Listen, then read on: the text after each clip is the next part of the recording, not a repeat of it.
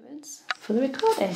So I thought what we'd talk about today is how confidence, or what you may call faith, belief, trust, acceptance of the teachings, this is the Pali word sada, how that confidence conditions the path of liberation. So this is the path towards real, lasting, deep happiness, the end of all defilements of the mind, the end of craving and aversion and delusion.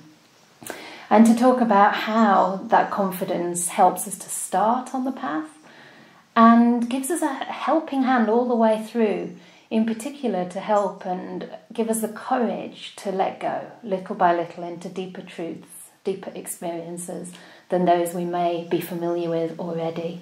Yeah, because it takes a bit of confidence to step into the unknown. So how do we do that, and why is confidence so important on the path?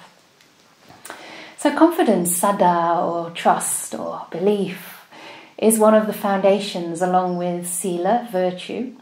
And Bhikkhu Bodhi gives a really nice little simile of a tree. He said that sada, confidence, can be likened to the seed of the tree. And the reason for that is because it gives us the impetus, the initial impulse through which to take up the training. And it's that confidence or faith that nourishes the training. So then the virtue would be the roots. So virtue provides that really strong foundation for the training, for the practice to develop upon. And giving grounding to our spiritual endeavours, just as roots give grounding to a tree. And then in this same simile he says that stillness, what is often translated as concentration, but I much prefer stillness, would be the trunk of the tree, the symbol of strength, non-vacillation and stability. And wisdom would be the branches, which yield the flowers and fruits of enlightenment. Yeah. So you can see that we need this seed to begin the journey, and it gives us that initial impulse to actually take up the path.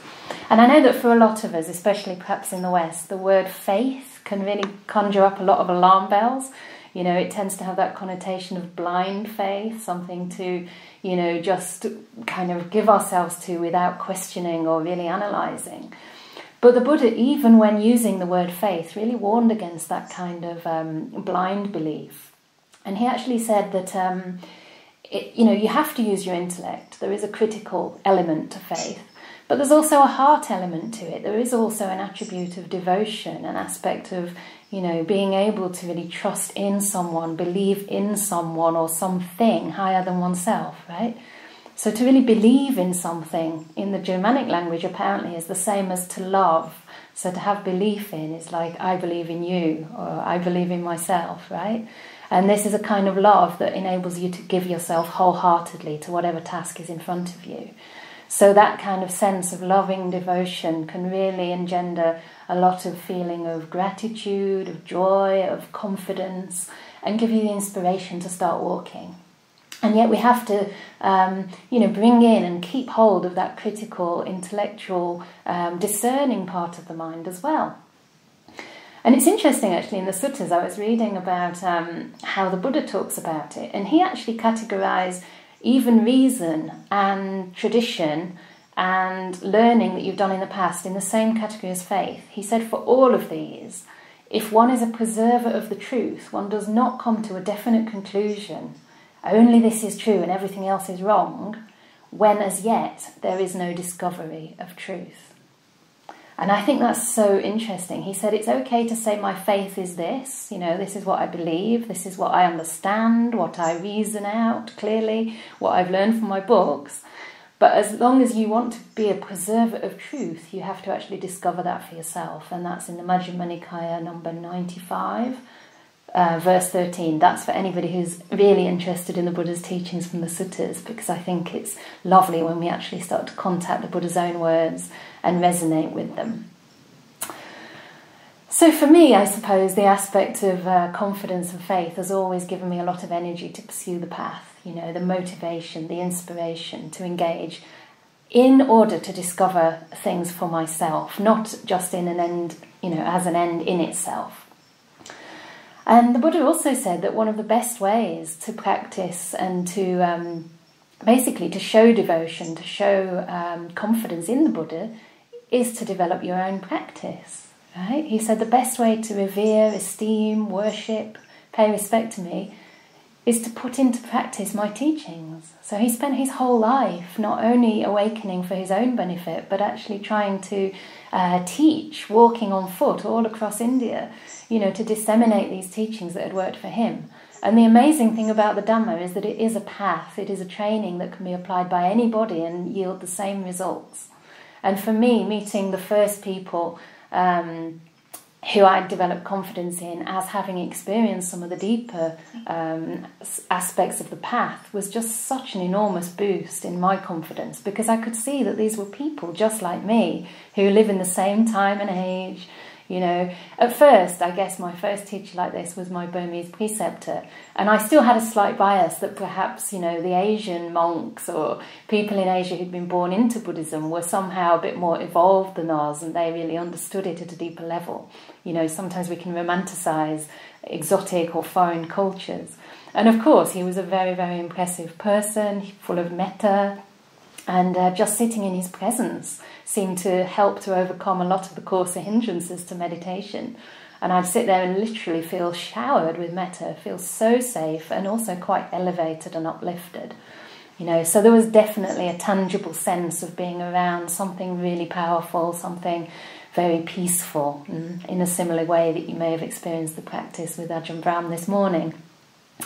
But really, I guess meeting Ajahn Brahm also had a huge impact on me, because here was somebody from my own cultural background. He likes to say he's just like everyone else and nothing special, and certainly he has some special qualities. He's very, very intelligent and seemed to always be a kind of sunny character, got up to tricks and stuff like all kids do. But, he seemed to have a natural capacity for meditation.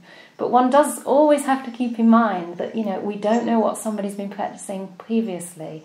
Whether you believe in past lives or not, I don't know. But to me, it looks like a continuum. And to meet somebody who can be so accessible and so human, and in a way kind of, relaxed and sort of a bit, what do you say, like a tree in the forest, I had the idea that people should always be very still and every little movement of the body should be like incredibly refined, but it's not about that. It's about where you're coming from. It's about purifying the heart. And meeting someone like an Ajahn Brahm who understands my own cultural conditioning, and has also met those obstacles in himself, has just been so productive of confidence for me in the path. And also given me confidence in myself, because such beings never differentiate themselves from others by thinking that they're anything special, and having seen the results of the path, they understand that it's due to the causes, right? You plant a seed and that seed ends up generating flowers and fruits depending on the nature of the seed and the soil and the sun, the wind, the rain, yeah? So it's nothing to do with an ability or a lack of ability. It's all about nurturing the conditions. And the really interesting thing about confidence or faith in the Buddha's teachings is that he actually talks about what gives rise to that confidence. What are some of the conditions for that confidence to arise in the first place? So one of the things, he says, is that the nutriment for confidence is hearing the teachings. Yeah, this sounds quite obvious, right? You have to be able to hear the teachings, come in contact with the Buddha's teachings to develop any kind of confidence or faith in those. And for me, when I first heard the Four Noble Truths, it was such a huge relief.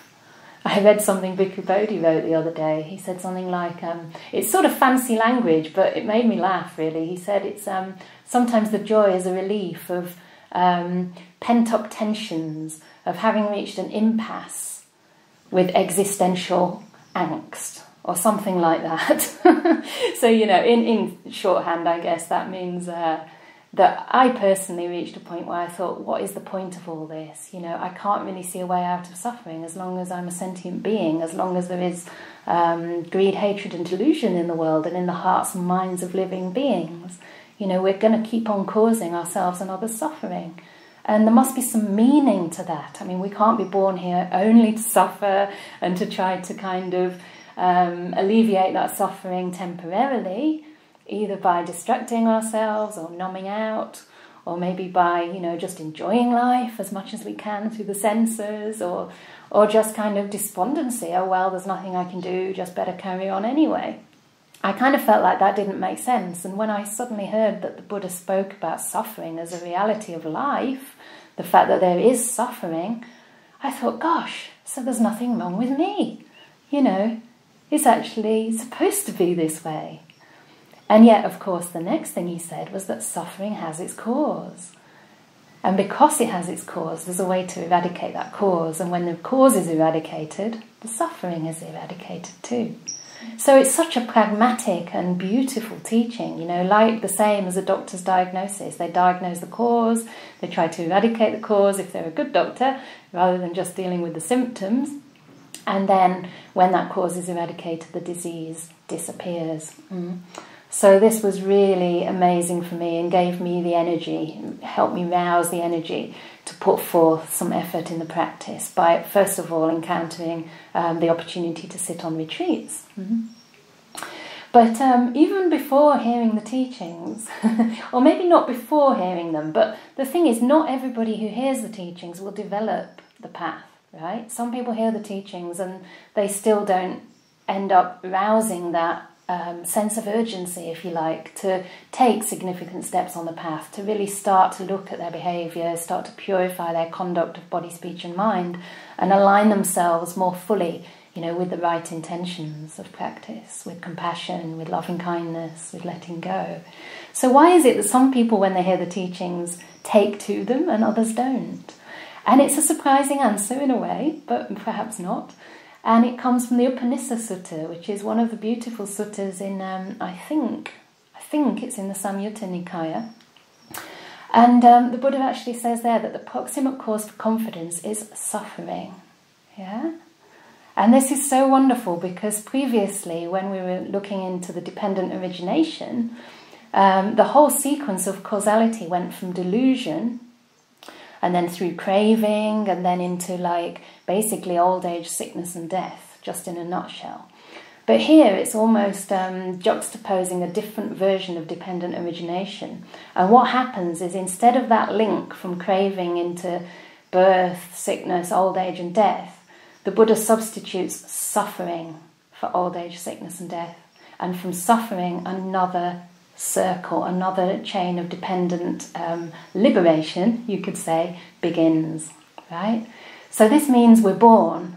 We don't have to inevitably go just all the time into old age, sickness and death, birth, old age, sickness and death, again and again and again. There's actually a way to, you know, understand suffering and find a way out. And that way out starts by developing confidence in the teachings. So we have to understand that suffering is pervasive, and there is such a thing as an existential suffering, that we can only, you know, we can't actually fully escape it without making an end of samsara. I guess I'm going kind of straight down the line here, which I didn't necessarily intend to, but such is life.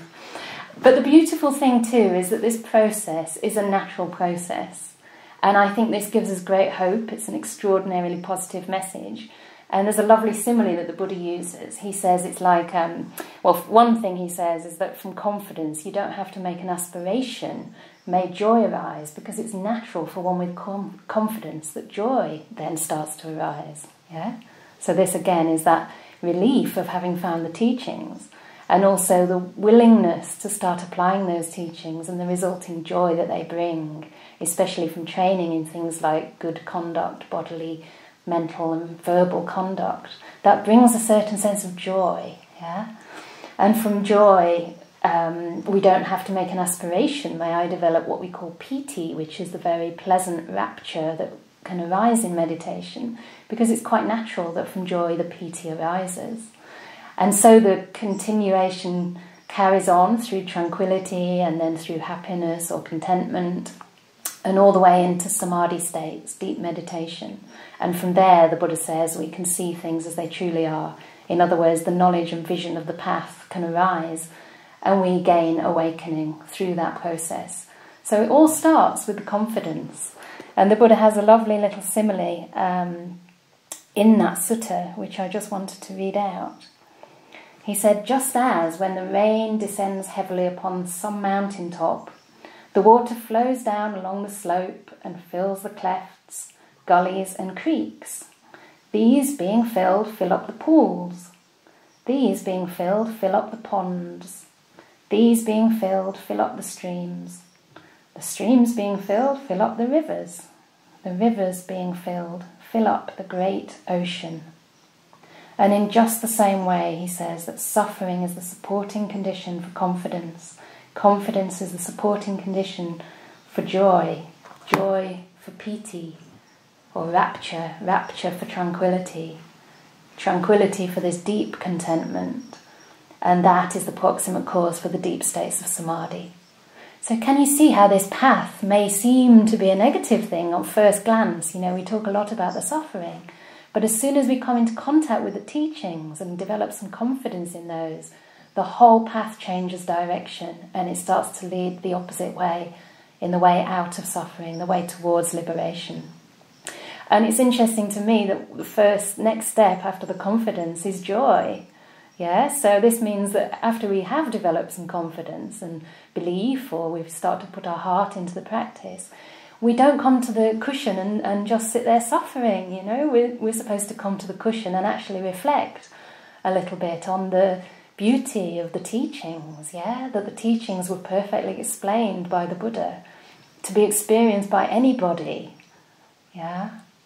And the Buddha was perfectly enlightened, teacher of gods and humans, it says, and also to have confidence in his awakening, and that in that awakening is possible, not only for a Buddha, but for all of us. And of course to have confidence in those who've practiced since the time of the Buddha and have made steps towards awakening, you know, in whatever degree that is.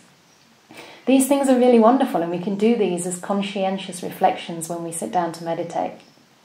Another really lovely reflection is to start the practice by just remembering some of your own virtue, some of your own good qualities, goodness, you know, things about yourself that you really respect and appreciate. Even little kindnesses that you've done for other people, or things that you haven't done that you could have done, as in negative things, right? Where you've practiced restraint and you've, you know, managed to avoid causing suffering to yourself or somebody else. So these things are all really beautiful ways to start generating some of this joy, which does happen quite naturally, but we can also encourage it in the practice. Yeah. Also reflecting on the joy of being surrounded by wise friends, being here today, you know, with other people who are practicing on the path. It's really special. And we're all here for the same purpose. Just because we're interested, we want to know more. And we're really trying to do our best and take responsibility for our lives and for our actions. Yeah, this is one of the things that does differentiate, I think, people who start to come to the path and people who are in the world sort of not understanding the consequences of their actions and behaviour and blaming everything else around them for that. You know, we can't blame them either, because if they haven't come in contact with looking at it in a different way, then they're bound to be products of their conditioning, just as we are. And so, you know, the other thing about suffering is that it can give rise to this great compassion and empathy for others. So suffering isn't necessarily something to be avoided. Yeah, and by facing that suffering, we can actually start to develop compassion and a sense of joy that we now have a path that's going to gradually take us in a different direction. So as I said, that joy starts to refine as we meditate into rapture, and this is the point in meditation when we start to get a strong sense of mindfulness and energy and interest in the meditation object. So I don't know about most of you here, but if you're practicing, say, breath meditation, this is what Ajahn Brahm calls the pivotal point. The breath starts to appear quite delightful. You become just really peaceful with the breath, and the breath seems to fill and fulfill the mind, you know, so that the mind starts to settle. And the breath, rather than looking boring and kind of tiresome and vague, perhaps you keep on slipping on it, slipping off it again, it starts to stay in the mind, because the mind's getting bright and it starts to see more deeply into that process of breathing, into the breath. There's something very delightful, very simple, very humble, but quite fulfilling to the mind. It's almost as though the breath starts to fill up the whole mind until it takes over at some point in this process. And again, all of this happens very naturally. And what you may notice if you've been practicing, especially with Ajahn Brahm, is that this thing does happen very organically.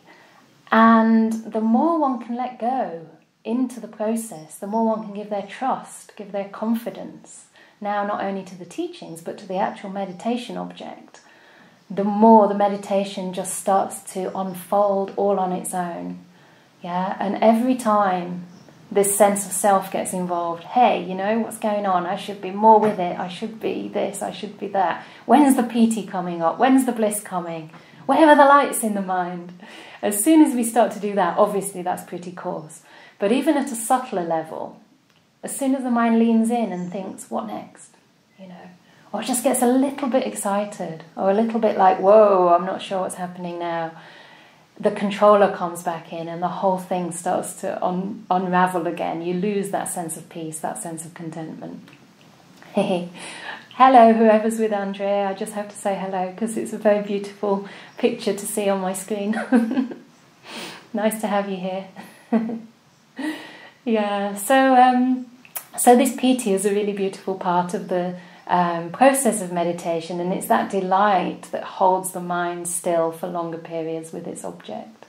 And after a while, sometimes, you know, it takes time to get used to this kind of bliss in the mind and in the body, because especially if you're not used to it or have some kind of Western guilt complex or ideas that we shouldn't deserve to feel happy in meditation, it can be a little bit challenging to let go into it.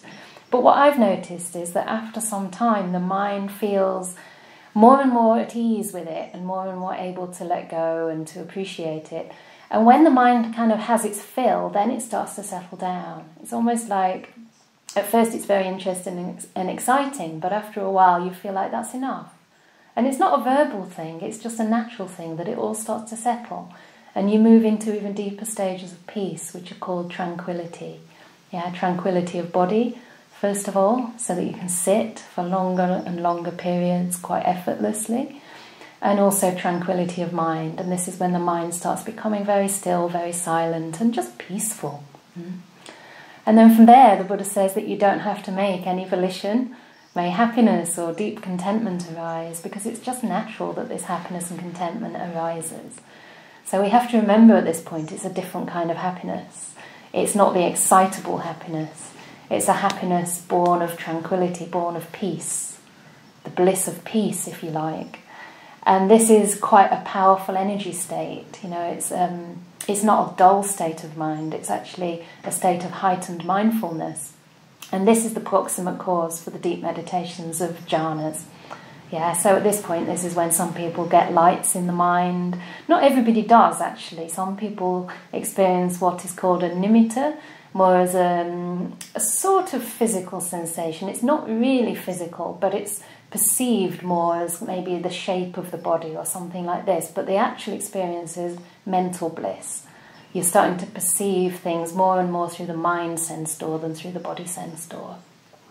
And then you go into these deep states of samadhi, which I think Ajahn Brahm is best qualified to talk about, because you need to have repeated experience of these things to really establish yourself in those states and really get the best kind of, what would you say, give them a chance to yield the insights that can follow.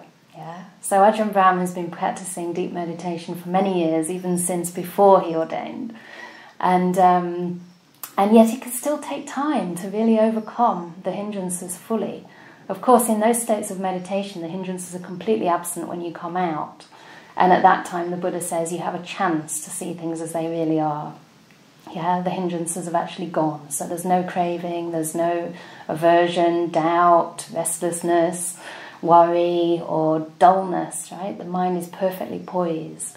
And the Buddha likened the mind that's come out of samadhi to a mind of melted gold. So the gold has been softened and melted down, and now it's fit for work. So he says in the same way, the mind that comes out of these deep states of meditation is now soft and malleable and fit for work. And the other nice thing is he says it's unbiased. And this is really important, because I think a lot of the time we're very afraid to trust and fully let go of our rational mind. And we may even think we already understand, you know, the truths of impermanence, of suffering, of non-self. But actually, we're still quite vested in the delusion of permanence, in the delusion that there may be some happiness in this world, And certainly we're very afraid of letting go of a sense of self. And because of this, because the hindrances are operating in this way, we can't actually see the deeper level of those truths. We can only see them superficially, you know. And so you really need a mind very empowered by deep states of samadhi to be able to penetrate things that at other times seem maybe quite unpalatable or quite, you don't really want to see it. Yeah? But at this time the mind's so resourced and so bright and happy that it has no vested interest, it doesn't mind. And it has the power to stay with experience for long enough to penetrate much more deeply. And so I think it's important to remember this, not necessarily that you must, you know, I mean, Ajahn Brahm also sort of hesitates sometimes, not very much, to talk about deep states of meditation in case people start craving for them or thinking that they have to get them, you know, they have to attain and they can't gain insight without them. But it is a continuum, as I said, and the deeper the samadhi, the deeper the insight can be. Yeah? And so it is a gradual training. It's something that we can put the causes into place for. And these start with the confidence in this particular case, allowing, you know, our own understanding of suffering to mature and to give rise to that confidence that gives us the inspiration to start taking steps on the path. Yeah, and just to notice that at every step, whenever you let go, more joy arises. Yeah, the more you can let go, the more free you feel, the more peace you experience. And so it's really this trust that gives you that ability to let go into the unknown. Yeah. The other thing about samadhi practices is that they kind of cushion the mind in a sense, so that, you know, rather than just going straight into insight practices that look at impermanence and non-self and suffering, which can be quite confronting, we have this kind of way to rouse happiness in the mind. Yeah, because samadhi states are very happy states. And that kind of gives a cushioning to the mind so that we don't get rattled or shaken up too much in negative ways by truths of impermanence, etc. So, I just wanted to give this encouragement and to talk about the confidence and the kind of confidence the Buddha encouraged, and to show how, a little bit, how it can go hand in hand during our journey on this path. And I found a lovely quote that seemed to sum it up. This is actually from Ajahn Sucitto, who was used to be one of my favourite teachers. I guess nowadays I'm sort of more or less listening to Ajahn Brahm and other teachers. Not that many teachers. But I haven't heard Ajahn Sucitto's talks for a while, but I found this little quote that I thought was really lovely. He says that the point of deep learning is to go to the edge of what we know and where we control. There, the nobility of our life, the nobility of our purpose, the aspiration of life says, keep going past the area where you can't control it anymore, and trust. And he says, that for me is the heart of devotion. It is not a surrender of responsibility, but a profound recognition of what the responsibility of our being is. To live in accordance with truth, to honour truth, and to trust the truth of this journey. I've changed the last bit because he said to trust the truth of life as it is, but I don't know. Can we really trust it? I'm not sure. We have to keep a very open mind and keep questioning. Yeah, so this path starts with saddha, but it's the saddha, the faith, that leads us on a path of discovery. So we should always keep that open mind. And as long as we don't yet know, remain open to possibilities that are beyond what we can currently verify through our own personal experience. Yeah? Good. So, I'm so far more or less on time. And I thought that now, if you're all still comfortable enough and ready, we could do some meditation for about 20 minutes. So if you want to stand up and have a stretch or change your position, please do so. That's absolutely fine.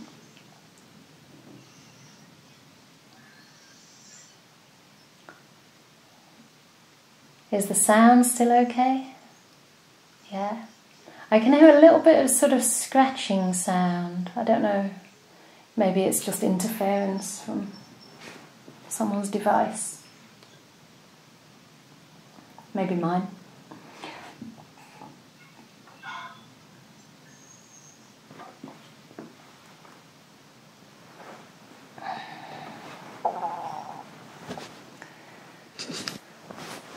Great.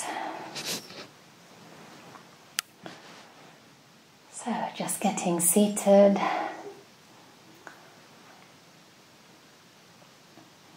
Asking the body how it would feel most at ease.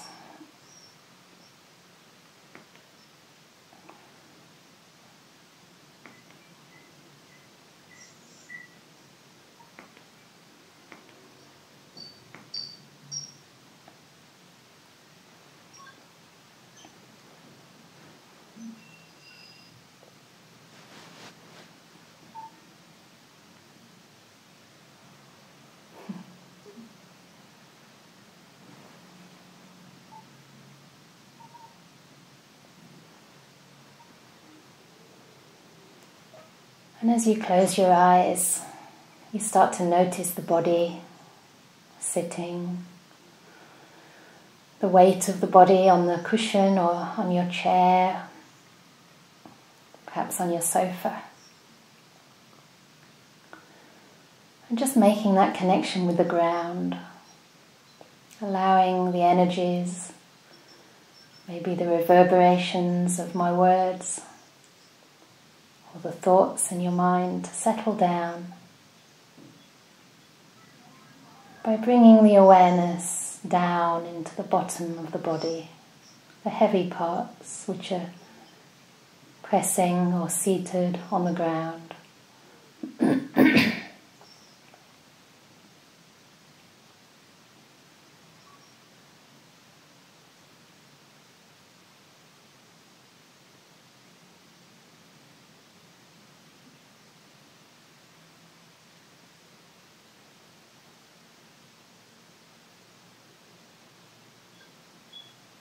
And as your eyes are closed, you'll notice so much of the world has disappeared.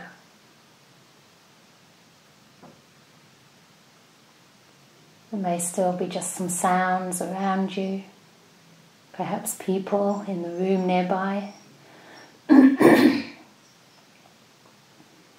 perhaps the wind,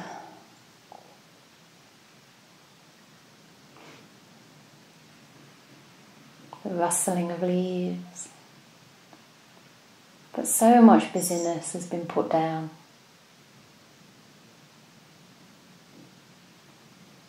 Just taking a moment to savour that silence, that peace and stillness around you.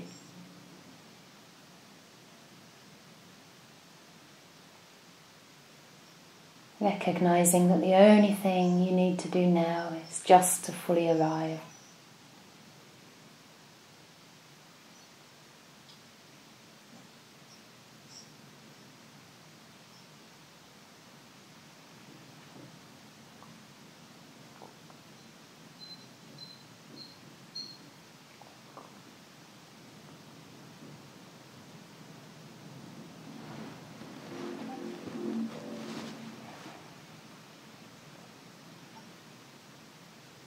And I'd like to start this meditation by inviting you to bring up something about yourself, some quality, attribute, particular strength or virtue that you really appreciate, or even would like to deepen, would like to cultivate further. It might be your giving, your service,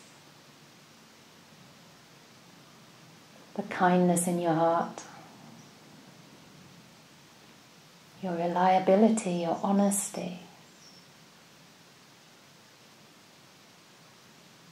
or maybe something that you've done for someone recently, the love that you give to your child.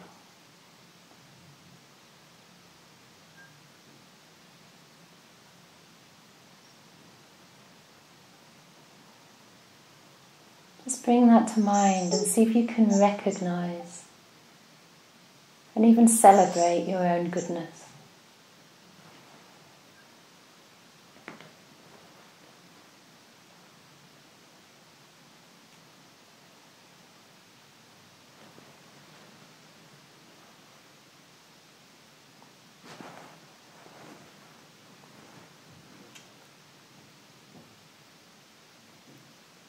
How does that feel?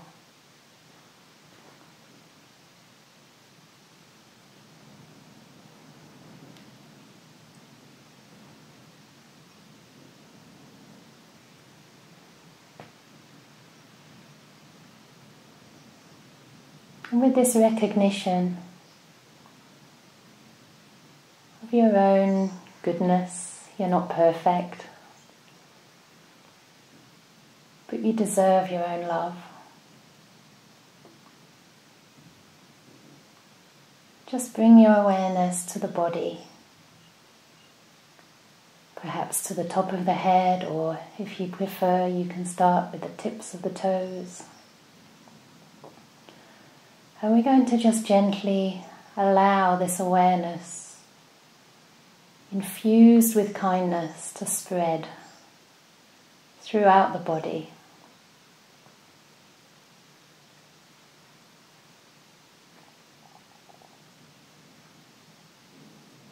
Almost imagining it like the rays of sun shining through each and every cell.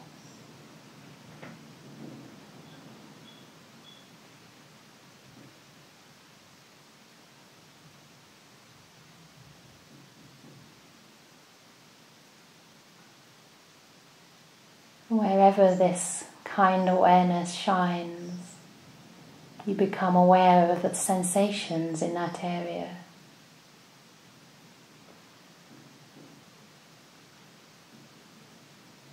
And give them some kindness.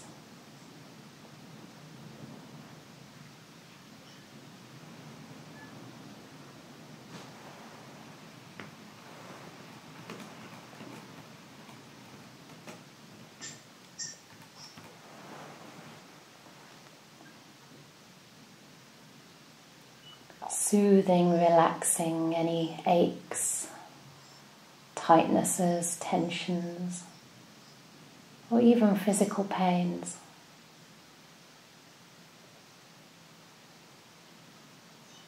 Always noticing the way that you relate to whatever you encounter, and adding kindness, gentleness, and peace to the way you relate.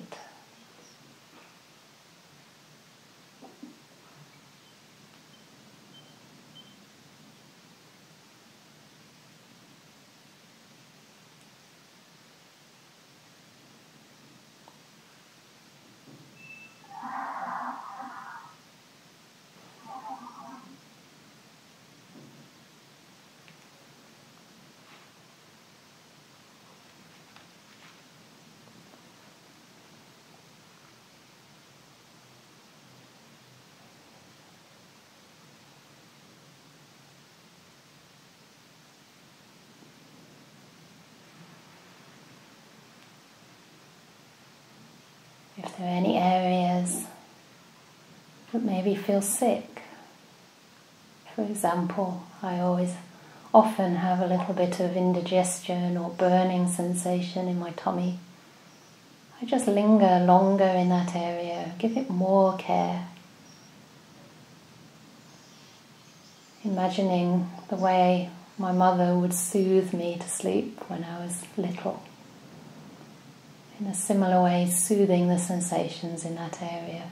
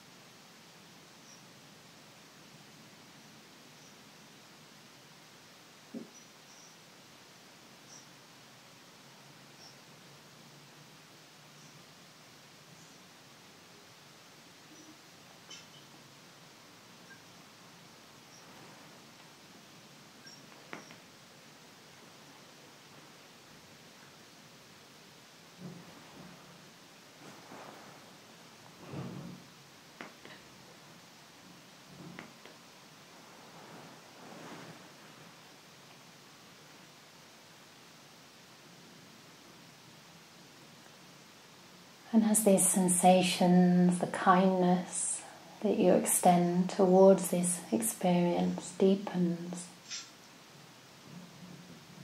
you may start to notice the mind quietening.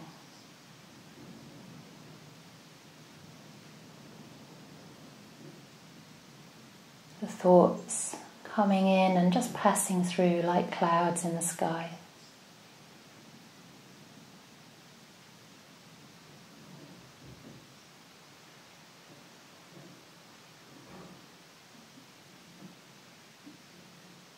And noticing the space between the thoughts.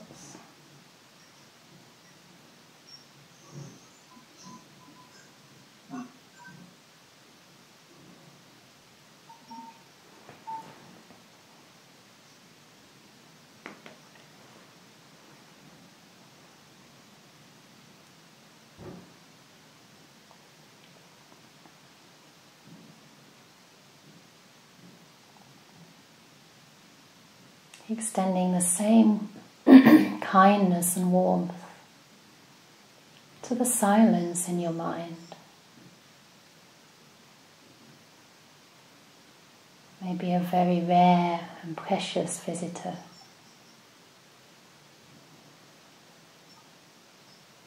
Noticing the beauty in the silent moments.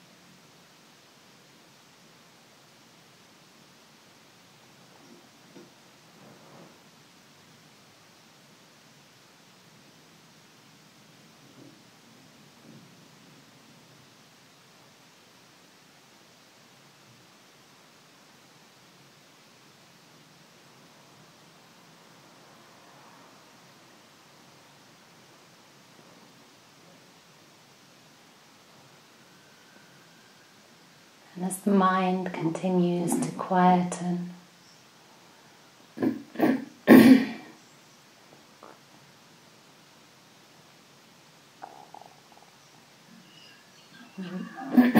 you may notice the breath enters the mind.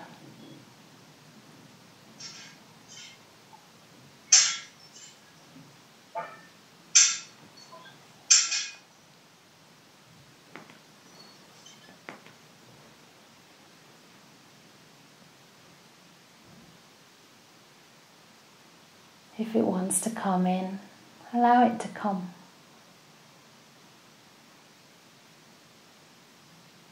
If your mind's ready, it'll stay.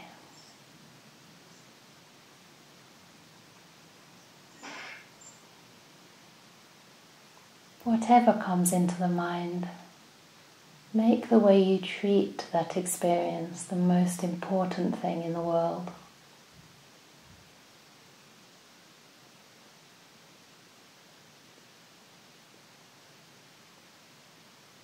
So that the silence, the peace, the breath is attracted to the softness and beauty of your mind.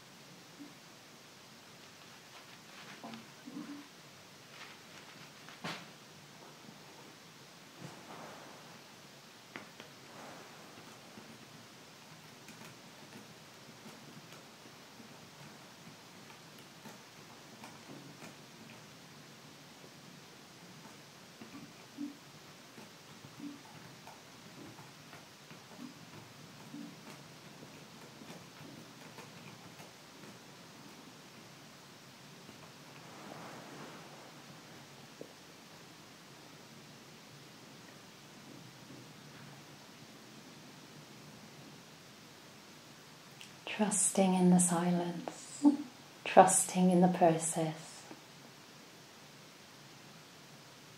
gently letting go.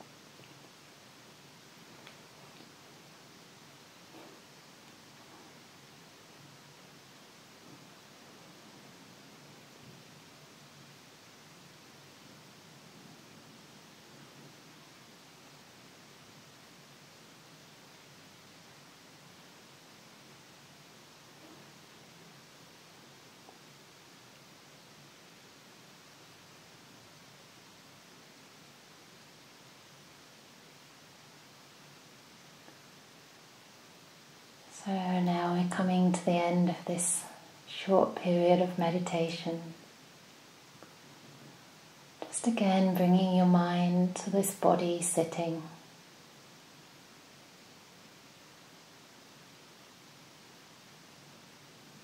Spreading that kind awareness through the whole body.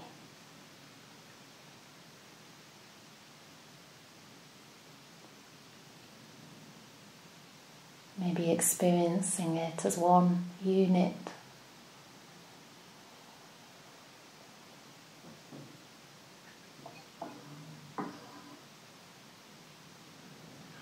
And again recognizing this being seated here, yourself, as a person so in need, so worthy and deserving of your own kindness and care.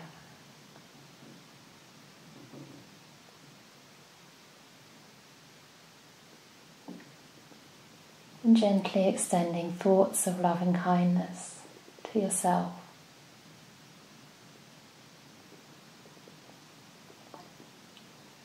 May I be happy.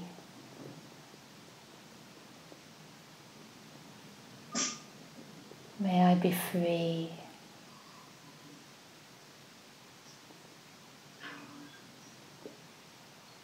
May I be healed.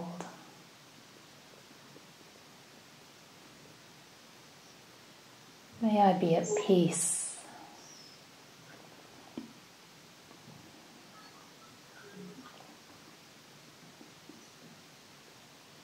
Choosing whatever words or sentiments really resonate for you.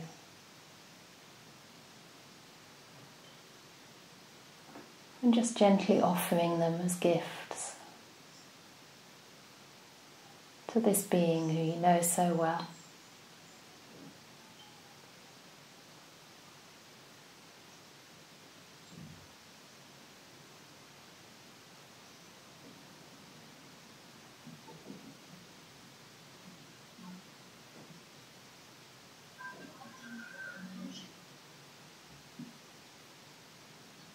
Smiling at yourself from inside, smiling into your body, smiling into your heart.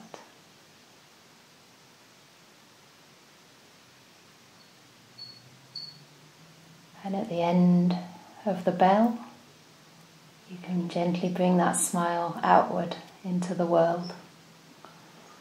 Sounding the bell 3 times.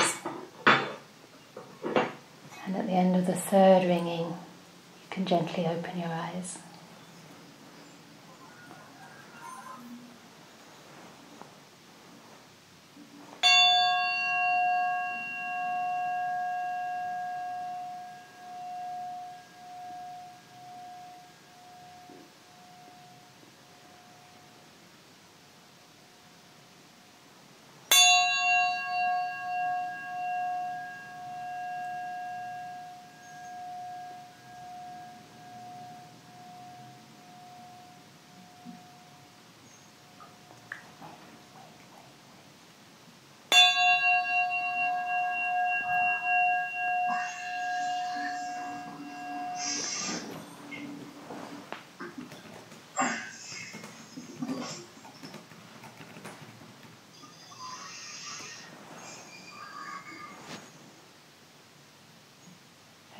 good.